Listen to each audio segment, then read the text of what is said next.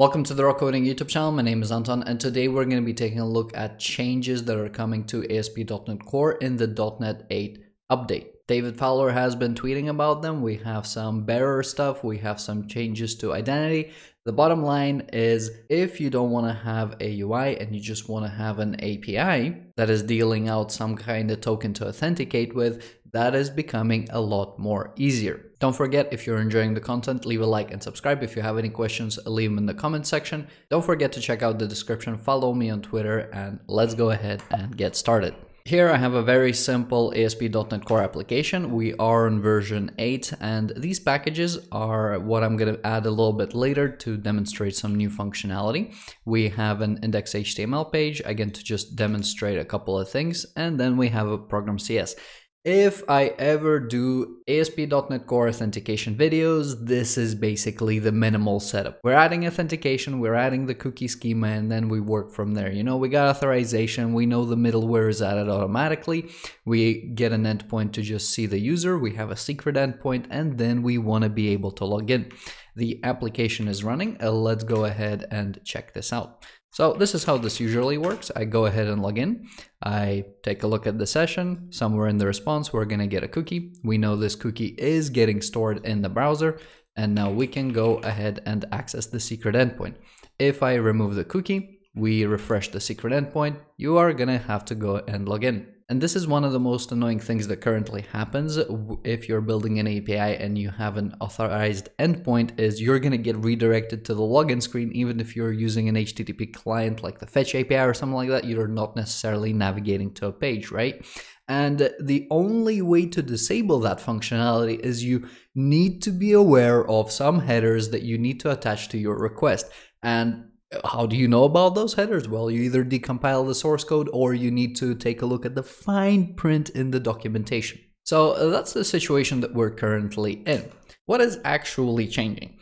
If we go ahead and duplicate add cookie, we're just going to comment this out. We're going to take add cookie, and instead we will specify add bearer token. We're not going to change anything else. We're going to restart our application. We're going to come back. And first of all, let's check out the experience where we just hit secret. You no longer get redirected. You get a 401, as you should, right? And then if we log in, you no longer get something in the response header. You just get a token in the response body, right? So we can see it here. I'm not sure why I'm showing it to you here, but let's go ahead and close that. So you got the access token, and now for my demonstration purposes, this is not very convenient, but I'm gonna go ahead and type out this fetch request to the secret endpoint. So secret, and then this configuration, headers. You gotta have an authorization header, then they do bearer token. Slap this on here. I don't have the response there, but yeah, this request has gone through and we can see secret. So you just attach the token as a bearer token to the authorization header, and you're authenticated. And for people to not get the wrong idea, this token over here is not a JWT token. It's just your user session encrypted in a string, same as the cookie. The only difference between this and the cookie is managed automatically by the browser and is attached automatically to the requests. Here, with the token, you're gonna have to do everything manually. The downsides for using the token in the browser is that you're gonna have to use local storage. You can't use cookie storage, which is less secure, right? You're not gonna be vulnerable to cross-site request forgery, but if your application is vulnerable to cross-site scripting, JavaScript will be able to lift up your token and send it somewhere else. You can't do that with a cookie.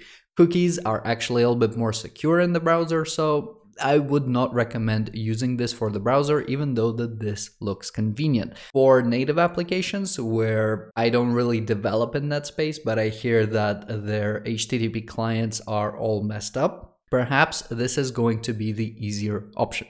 Let's come back to the application and let's take a look at some additional changes which are coming around to making your API authentication just that little bit better. We're going to add these packages in, and as you can see here from the identity package, these changes are tied to the identity framework in ASP.NET Core. So let's see what this looks like. First of all, let's go ahead and add a DB context. I'm not going to be creating any of my own DB contexts. We're just going to use the default identity DB context, and we're going to register it with the identity user. For the options, we have use in memory database. We'll just specify DB. Now, for when we're registering identity, we're going to add identity core.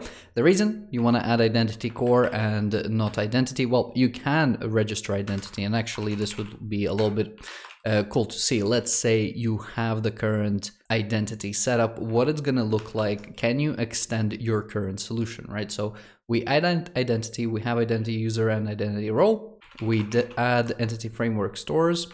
Let's go ahead and copy the type. If you're watching my videos, you know that under the hood, add identity will add authentication with all the relevant schemas, and this identity application schema is what's really going to be doing, well, your authentication. Instead of registering your custom add bearer token, you get add identity bearer token, and in here you specify your user.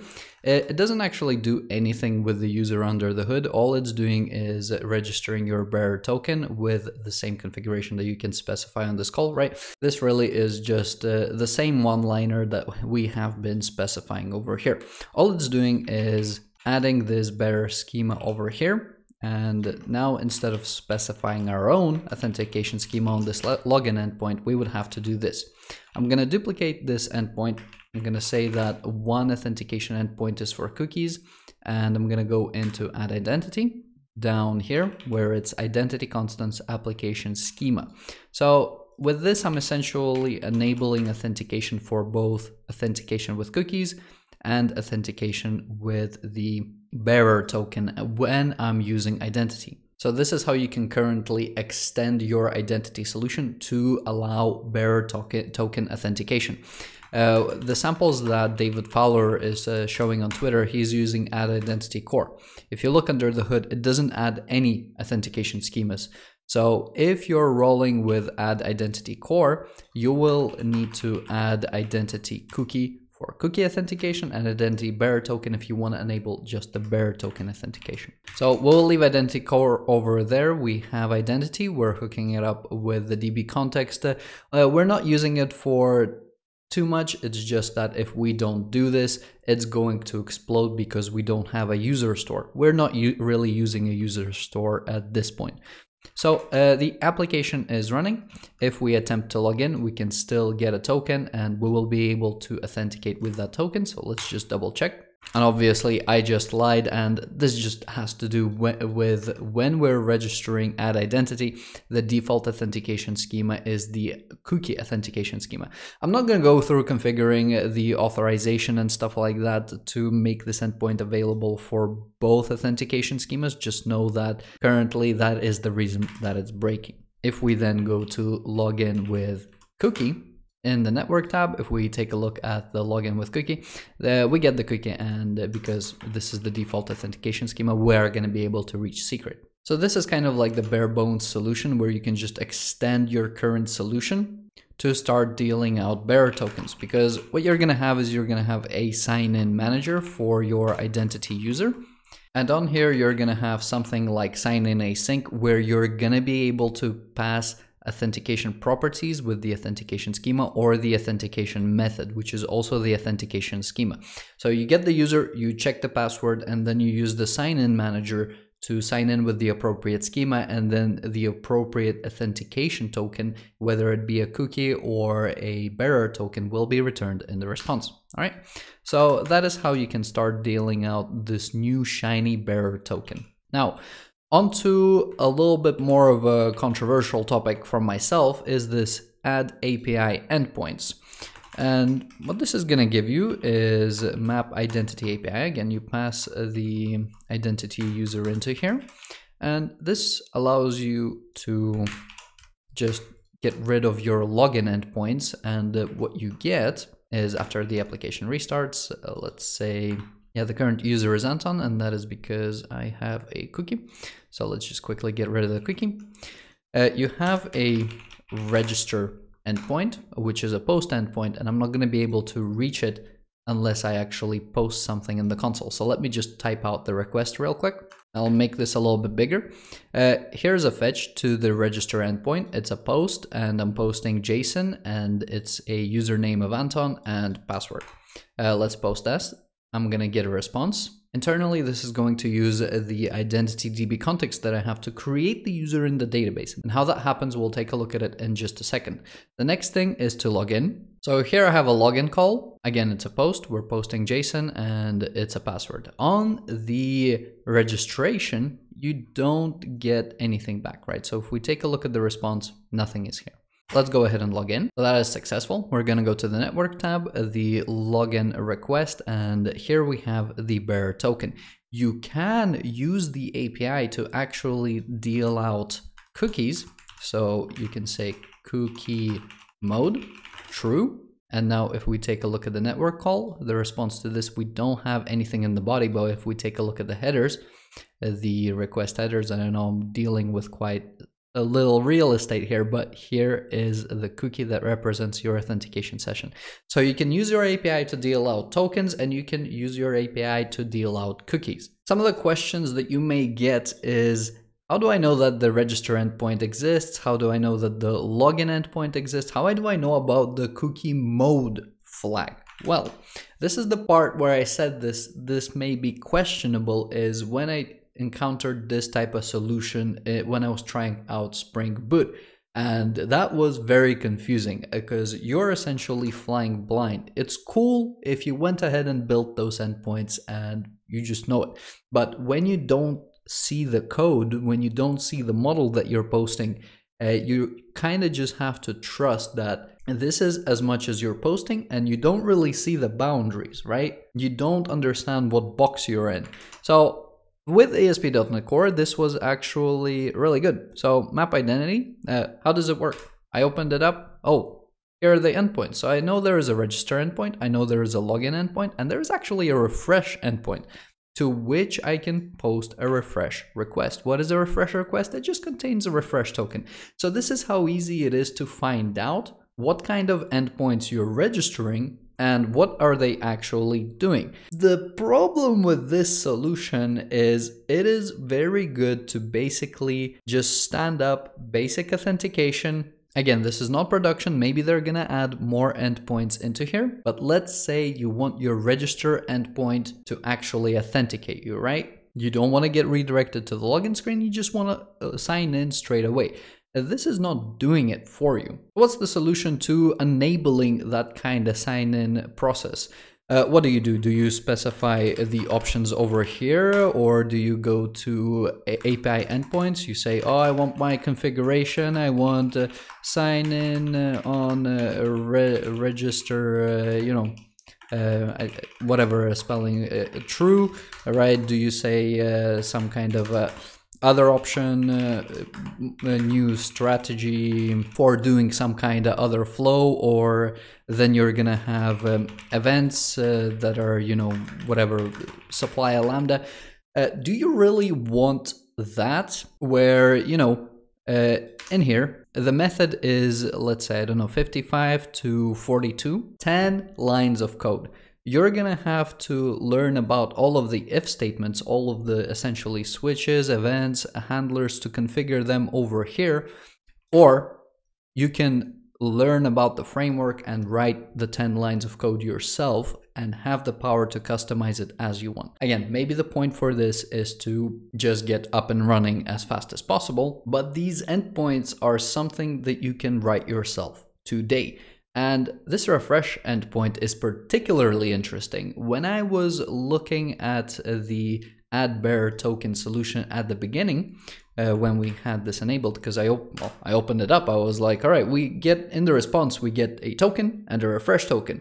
How do we use the refresh token, right? Is this going to do the same thing add auth is doing with the callback endpoint, right? If you watch my videos, you know in add auth, if we open it up and we take a look at the add auth handler, on the remote authentication handler, the class that it inherits from, there is actually a should handle request function which checks if the callback path equals to the request path, right? So there is a background check which checks if the request is some kind of request that you should intercept, and if it is one, it goes ahead and handles it. So when I was opening up the add bearer token authentication in here, bearer token, when I took a look at what this inherits from, which is essentially almost the same as the cookie authentication handler, I was surprised to see that it doesn't handle the token. It doesn't have that route redirection or handling the route. I was expecting it to see there from how the add auth solution looks like,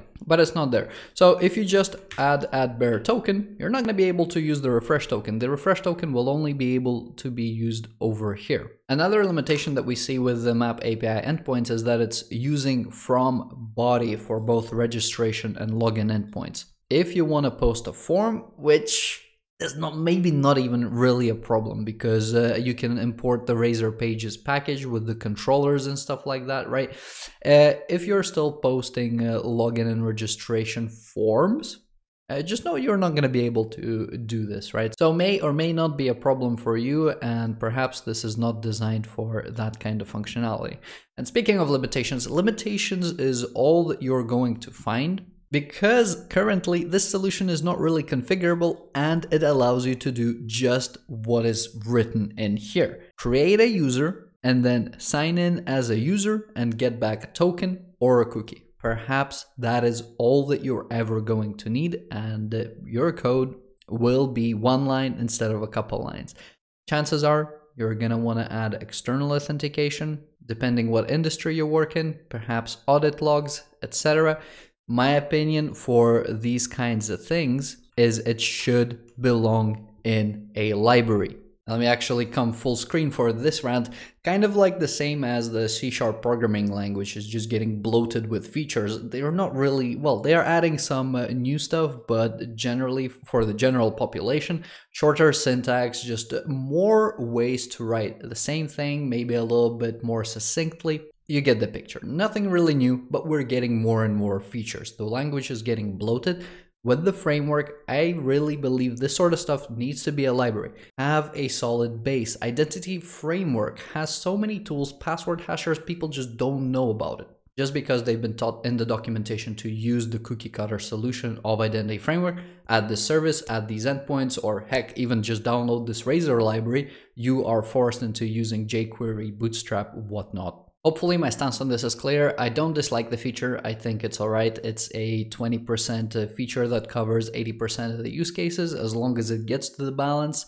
Currently, I don't think it does that, but more endpoints need to be added there, and perhaps some minimal configuration where you can control things like, can I sign in on register?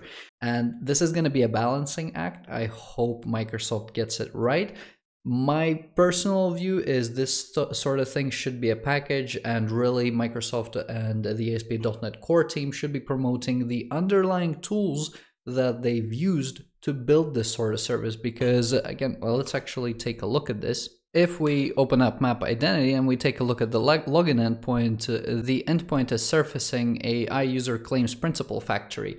99% of ASP.NET Core programmers don't even know what this service is, how it got in there, and that it actually exists. So this could be very good to explore the code or get an idea for how to build your own solution. But if you're not teaching these underlying tools, the developers are going to be right back at square one, figuring out, well, I have this use case that I gotta cover. The map identity API endpoint isn't helping me. What do I do? You would search YouTube for ASP.NET Core Authentication and you would find my channel. So if you would like more ASP.NET Core content and authentication content, go ahead and subscribe. If you have any questions, make sure to leave them in the comment section. Don't forget to check out the description. I have a C# course that is out. If you would like to know C# as I do, I highly recommend you take a look at it. A very big and special thank you goes out to all of my Patreon supporters. You help me make these videos. If you would like the source code for this video as well as my other videos, come support me on Patreon. As always, thank you for watching and have a good day.